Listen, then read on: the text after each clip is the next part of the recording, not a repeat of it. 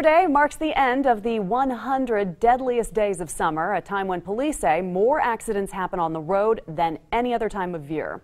Unfortunately, this year proved to be no less dangerous than previous summers. Jake Melder is live in studio with more.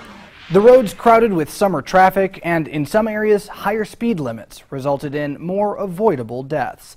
Idaho State Police report more than 60 people died in car crashes this summer, up from last year.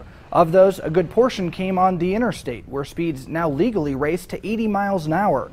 Troopers say many of these accidents and dozens more that hospitalized motorists could have been prevented.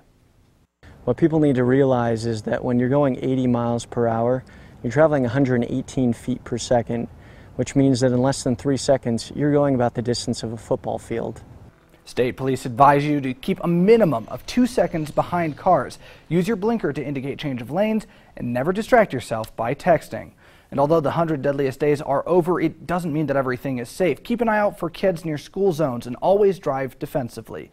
Live in studio, Jake Melder, 6 on your side.